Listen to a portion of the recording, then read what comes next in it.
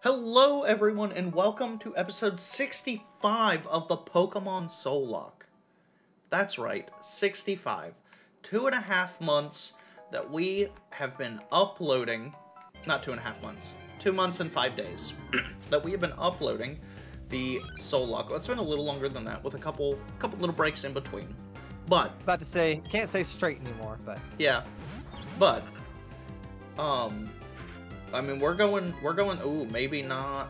Okay, yeah, I'll hyper voice that. We'll keep going. So, last episode, we were talking about, content platforms, and we got a little sidetracked, but we were talking about Twitch and Twitch's algorithm and how their recommended works. But, for their new system, to pick up where we left off, and if you're here, I'm going to assume you were there, and if you weren't there, I recommend checking out that previous video. I recommend checking them all out, because it's a roller coaster of emotions. But with the new system, when you have one of your community members pay to promote your channel, you are buying thumbnails on someone's recommended. That's what you're realistically getting. You're not paying to put someone on the front page. You're paying to put someone on indiscriminate people's recommended channels. So let's say that we were playing Pokemon Diamond and Pearl. For the example, let's say we were playing the Soul-Locke, okay? And we, I think for like $3, you get 1,000 thumbnail views, right? 1,000 impressions on Twitch.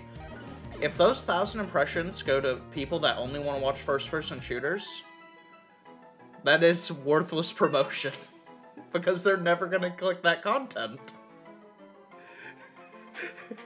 And that sounds harsh. That sounds very harsh, and I'm sorry that it does. But broadly promoting your content and just trying to get views on that thumbnail is one thing, but on a system like Twitch, which has what Devin Nash called a kingmaker system, which is the highest performing content creators snowball their performance because they're at the top of directories, and as people come in, they're clicking that content more and more often. Those content creators are the ones that will benefit the most from that system, if at all. Whereas on YouTube, I think you can pay to promote on YouTube, but YouTube's algorithm does such a good job of just promoting your content that you really don't need to. Like, even so I'll look at it. So let me go here. So, let me go to one of our previous Soul-Locks. So, I'm going to go back to episode 53. That one video, currently, is sitting at 93 impressions. So, 100 people, almost 100 people have at least seen that thumbnail pop up in the recommended. But on YouTube, that content just exists forever. It never goes away. Nothing ever happens to it. Whereas on a platform like Twitch, as an affiliate, we're an affiliate over on Twitch. I think my VODs stay up for 30 days, and at the end of 30 days, they get deleted into the nether. If you're a partner, you get 60 or 90 days. I think affiliate can have 60. But your point still stands. It might be. But after what Danima has access to. After that time period, though, that content just goes away. So unless you're downloading those VODs and then cutting that together with video, which can be a bit of a pain in the butt, that content is just lost, and you never get any other value out of that content, which is it's unfortunate. It's super unfortunate.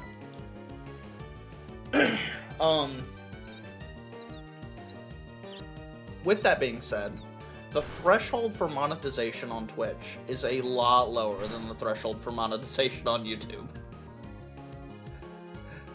Significantly. Yeah. Significantly. Like, if so you... Go ahead. What do you have to hit for monetization on YouTube? For someone like me, you need 1,000 subscribers. Keep going. So, a subscriber on YouTube is the equivalent of a follower on Twitch. Yeah. Now, granted, again, YouTube's algorithm promotes a lot more than Twitch will, just in the way that it works, right? But in almost 2 years on Twitch now, I'm approaching 400 followers. Right? Like, I've had a couple big jumps, but I'm approaching 400 followers of just steady growth. Steady, healthy growth, where it's not like spiking and dipping and spiking and dipping. It's just steadily over time, right? Whereas on YouTube, in the last month, we've gained 12 subscribers because there's no cost. It's just subscribing to that content on YouTube. Now, people will subscribe and unsubscribe for that reason because maybe at one point they want to see that content and then at a later point they don't, right? Which will happen. That's fair. That's super fair.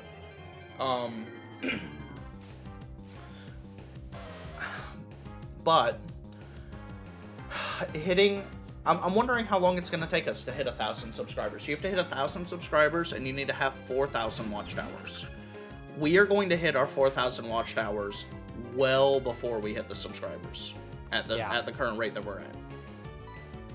Because we are currently, with the amount of watched hours that you generate from a stream, like the stream I was talking about last time, where we got like 1,900 impressions from our Destiny 2 stream, that had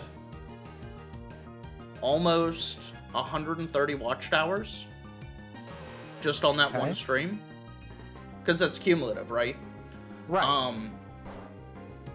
So the amount that you build up is very... Oh, I almost one-shot that C-Dot. Sorry about that, buddy. Is it also healing the PP for my moves? Yeah, full heal.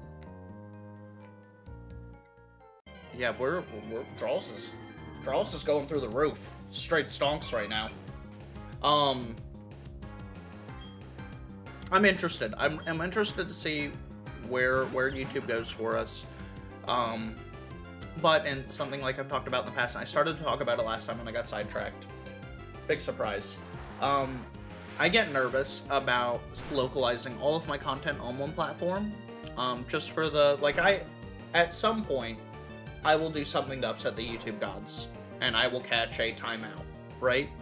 I don't plan on that happening regularly. I've never had it happen on Twitch, knock on wood.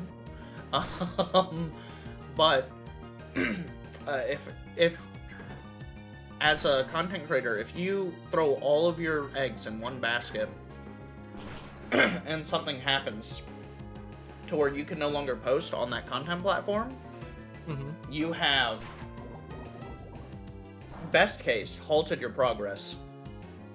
Worst case, potentially put all of that progress at risk, if that makes sense. It does.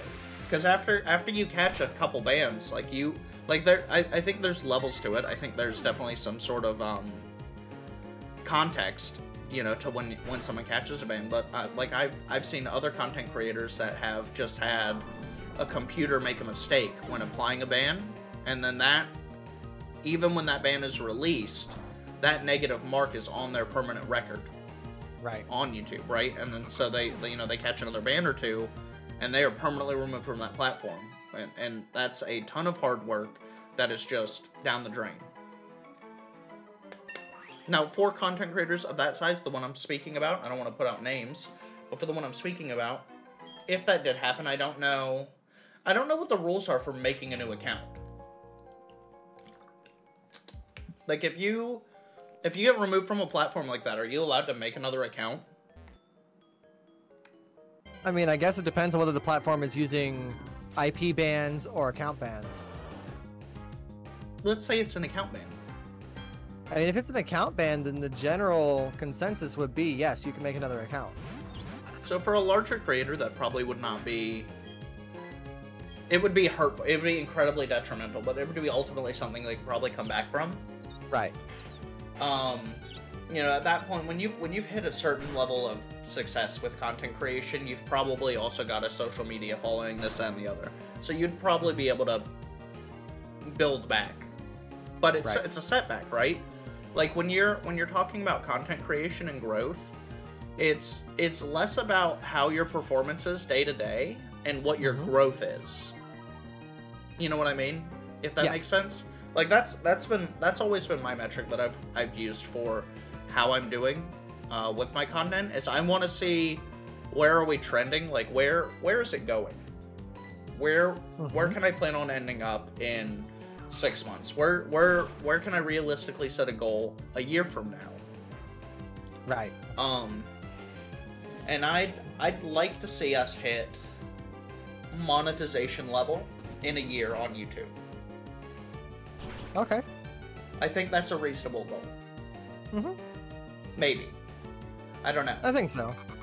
Based on just what we're talking about for...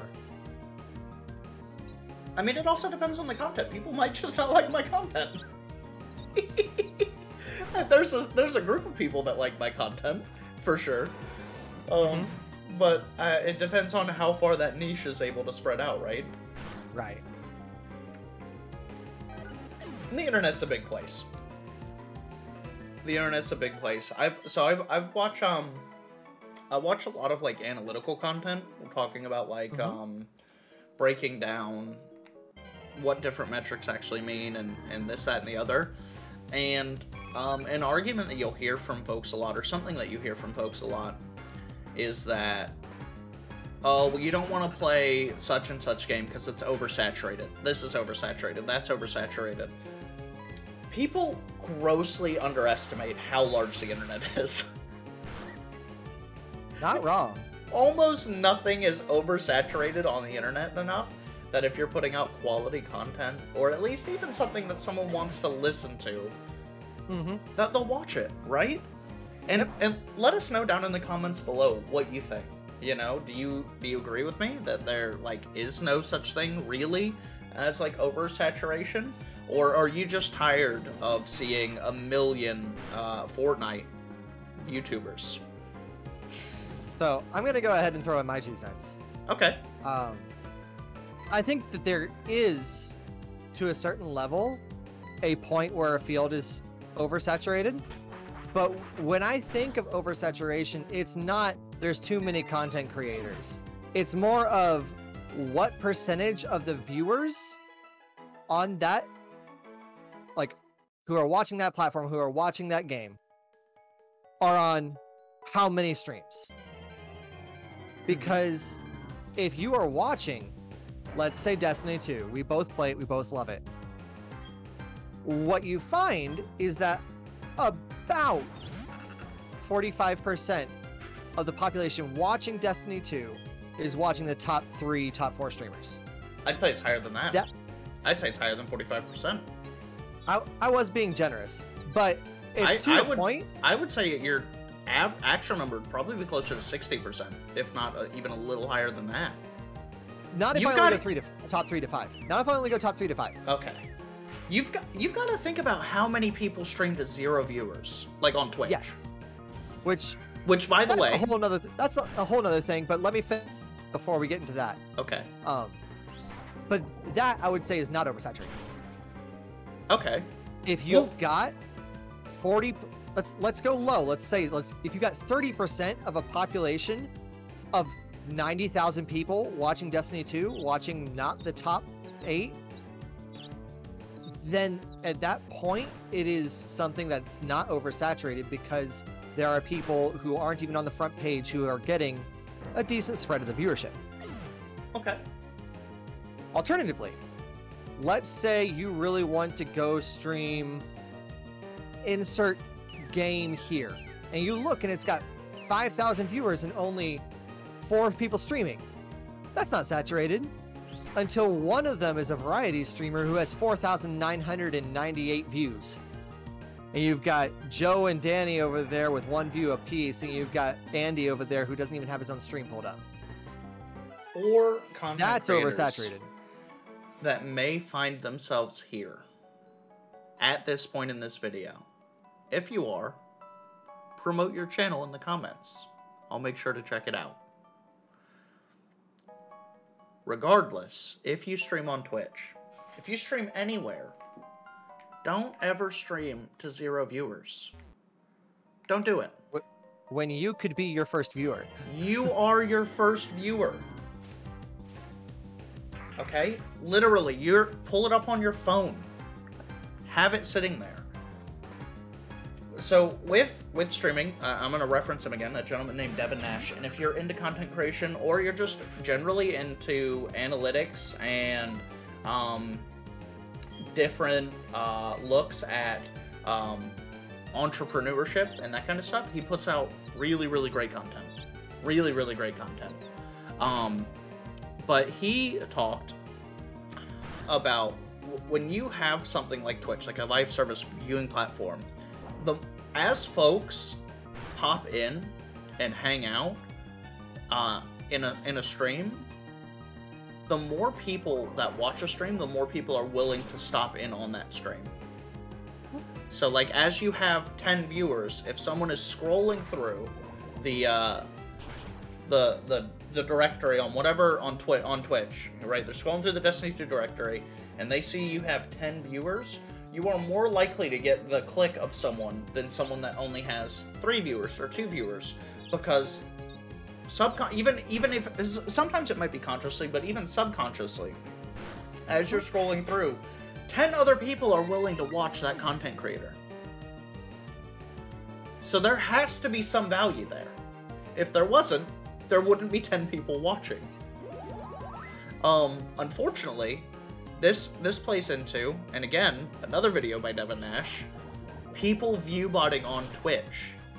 And so, referencing some of Twitch's own internal communications, he had talked about anywhere upwards of like the top percent of creators. It was like 90% of creators had used or had a viewbot used on their channel to promote them on that platform. There's a couple ways that it's done.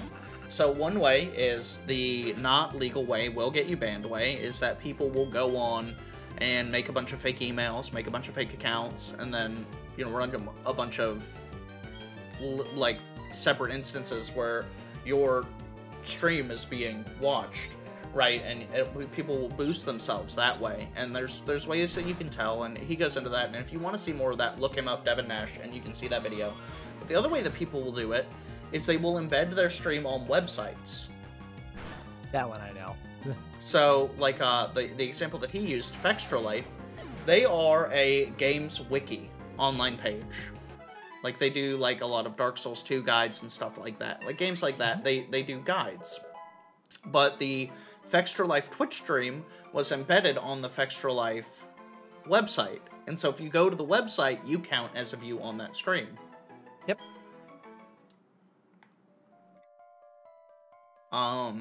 Which is insane, but it works. Because when you are doing viewbotting and stuff like that, and then you suddenly have a couple hundred or a couple thousand viewers, other people are willing to stop in and go, hey, what's going on with this guy? You know, what's the deal? What's your opinion on that, Lightsaber? So, first of all, I've actually been in a channel that was viewbotted in an incredibly negative way. Which happens. That's the only conscious viewbotting that I've ever been a part of. As far as the...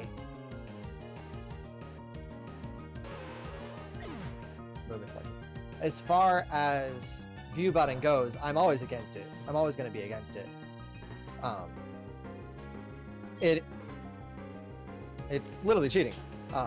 But it's literally cheating. The embedding is where it gets kind of weird for me.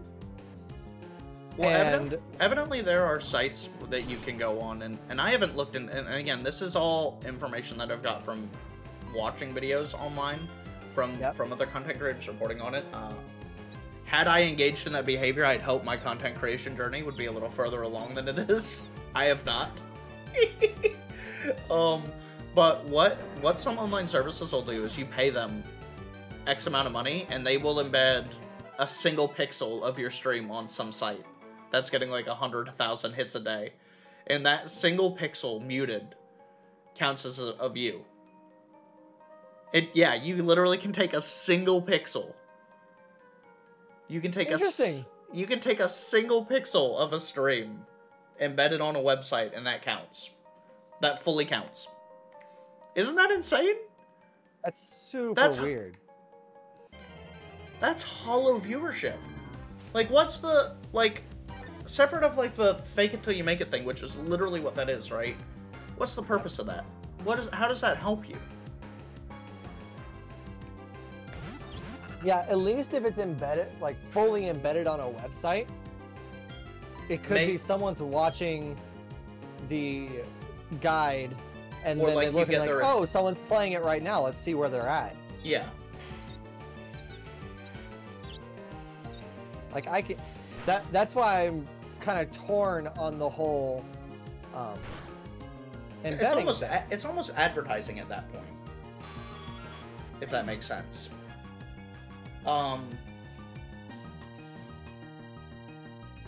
I'd really like to see a better system for Twitch, but with the way Twitch would need an overhaul.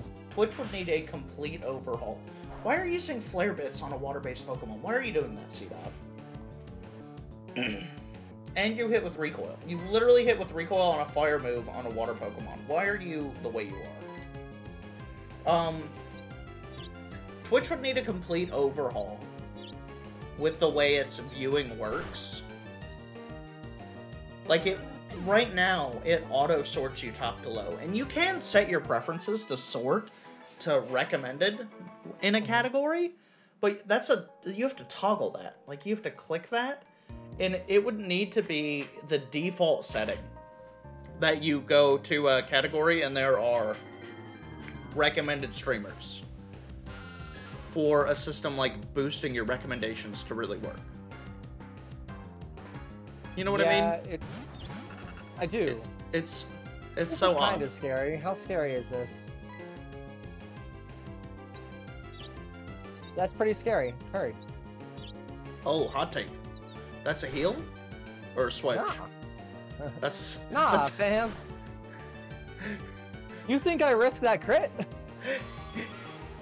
You know how many times you or I have said, I'll just heal this. And the other person's just staring at it, going out loud or in their head. Yeah, until this next one crits. Crits. 3, 2, there it goes. See, that's a better use of Flare Blitz on a Sceptile. Sceptile is such a cool looking Pokemon. It is. I'm definitely glad that with Sceptile they moved away from the quadrupedal grass starters, even if it was just for one so they could try something new. Because Venusaur was pretty cool, and then Meganium was not. Meganium was definitely the weakest of that generation, because you could either have Megania, or you could have Feraligatr, or you could have Quilava. Quilava, Fire Weasel, Typhlosion, thank you. However, like, Angry Fire Weasel. I'm going to cut you off. And we're going to pick this back up in the next episode. Guys, thank you so much for joining us for episode 65. We're going to be back hopefully tomorrow. We'll see how the schedule cranks out. We're going to continue this grind, and I don't know about you, I'm looking at least 45 across the board walking out of this place. Yeah, I'm thinking closer to I think that's a good place to wind up. Like 45 or even 50 on one. We'll see where it goes. But guys, thank you so much for joining us. We will see you tomorrow. Y'all have a good one. Take care.